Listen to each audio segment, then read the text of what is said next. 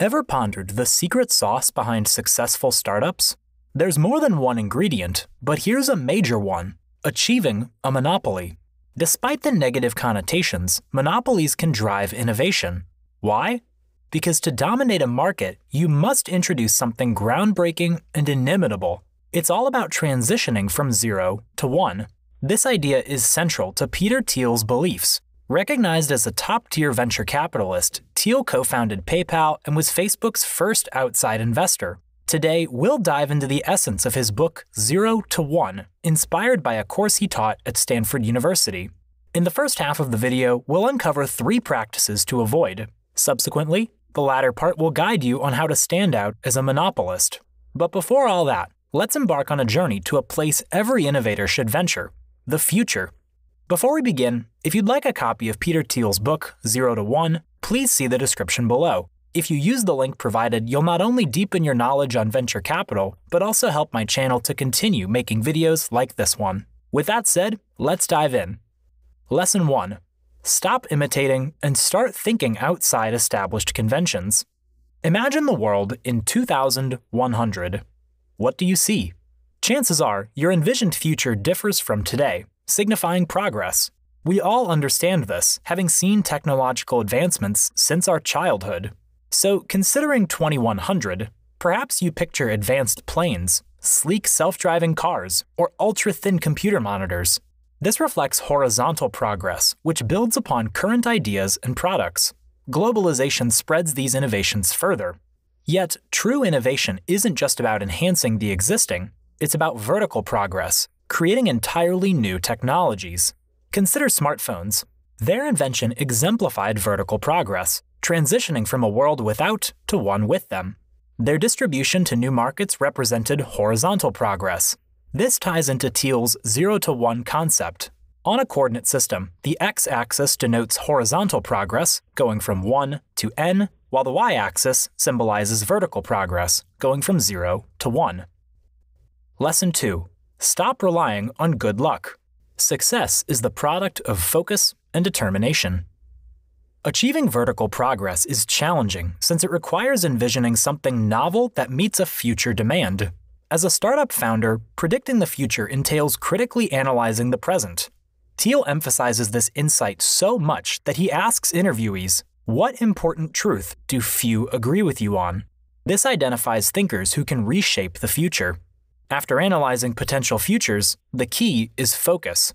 While many prepare for numerous outcomes, it's often futile due to the vast uncertainties of the future. Instead, targeting the optimal future for you is wiser.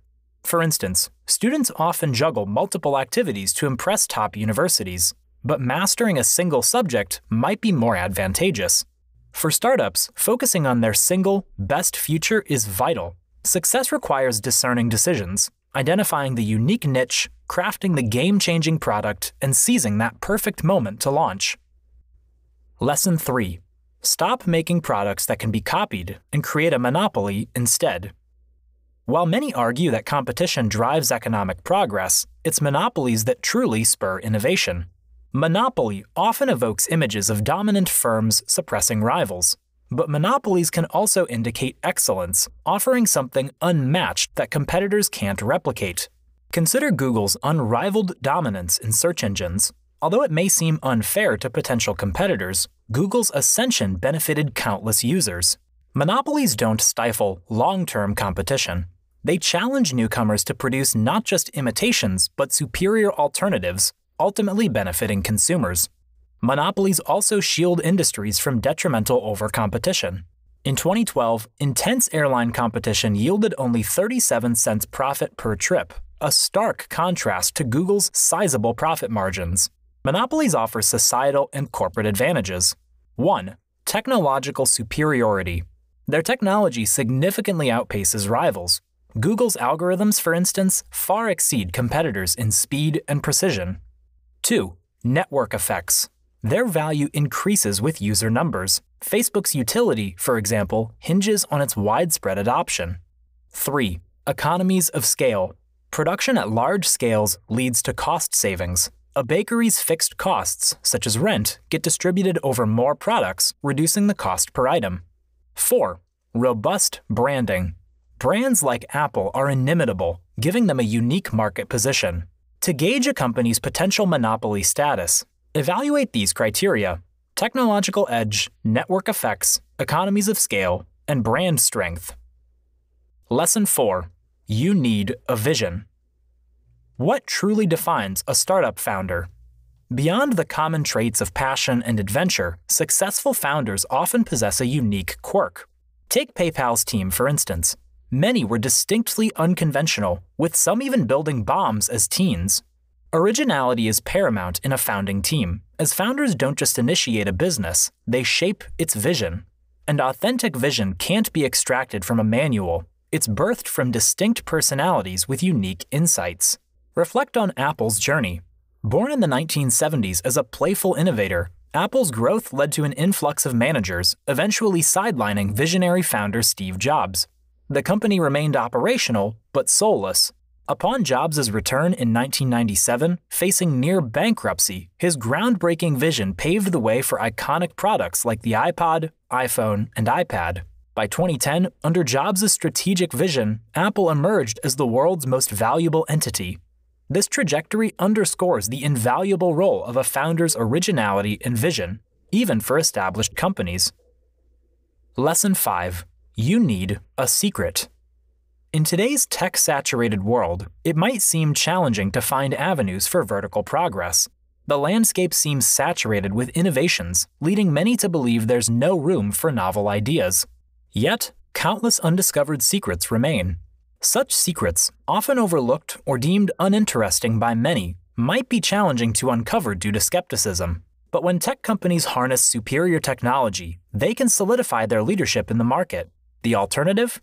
Becoming a mere contributor to horizontal progress in an already crowded arena. Consider Hewlett-Packard in the 1990s, continuously rolling out inventive products like affordable color printers and multifunctional machines. However, internal conflicts in the late 90s between tech-forward Tom Perkins and chairwoman Patricia Dunn halted their innovative momentum. Choosing to sideline technology and innovation in the 2000s, HP saw a 50% dip in its market value. Lesson 6. You need persistence. PayPal, co-founded in 1998 by Max Levchin, Luke Nosek, and Peter Thiel, wasn't instantly profitable. In 2001, Thiel realized most of its value was tied to future, yet-to-be-realized profits. This showcases that startups might not see immediate profits, but their potential future profits determine their value. For startup founders, immediate dominance isn't the norm. Long-term commitment is essential.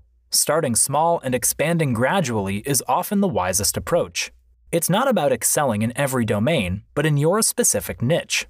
Define your market precisely, dominate it, then expand. Amazon is a prime example.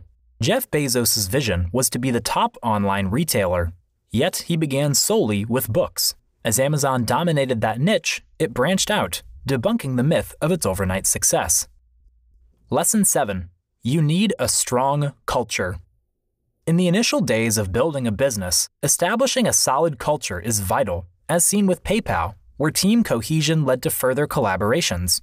Given the significance of each member in a startup, it's essential to assess not only their skills, but their interpersonal connections. Peter Thiel learned from an earlier investment with Luke Nosek the perils of weak personal ties. Ensuring alignment among stakeholders is key, especially as founders often focus on product development, while boards prioritize quick profits. Potential conflicts should be addressed early. But fostering a robust culture extends beyond top leadership.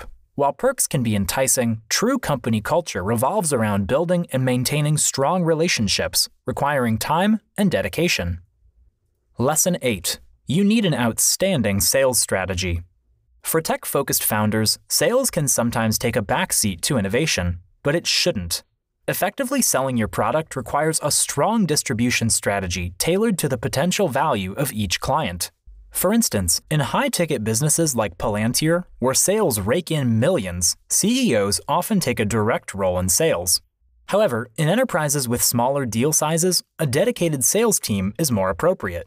Sales aren't about manipulative tactics, but building genuine client relationships and determining the best way to reach customers. Different products demand different sales strategies, from viral marketing to conventional advertising. Before committing resources, test various strategies on a smaller scale and expand successful approaches. Lesson 9. Before you start, answer these questions. During the clean tech boom between 2005 and 2009, Silicon Valley saw an influx of over $500 billion in investments. Despite the initial enthusiasm, many companies folded, mainly due to poor market analysis. Here are some reasons. 1. Clean tech startups failed to realize that outperforming existing energy giants required technology that was exponentially superior. 2. Many misjudged the pace of advancements in clean technology, expecting rapid progress when the reality was slow and steady growth. 3. These companies jumped into a cutthroat trillion-dollar energy industry without securing their niche or creating a unique monopoly. 4. Often, clean tech companies were led by non-technical leaders lacking product development expertise.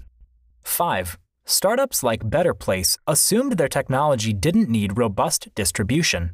However, after spending huge amounts of investment and low sales figures, they faced bankruptcy. 6. Some were caught off guard by Chinese competitors offering similar products at reduced prices, an oversight they could have avoided. For future entrepreneurs, avoiding these pitfalls is essential. Here's a list of questions you need to ask before starting. 1. Engineering. Can you offer a genuine technological innovation? 2. Timing. Is it the right moment to launch your venture? 3. Monopoly. Can you initially dominate a niche market? 4. Team.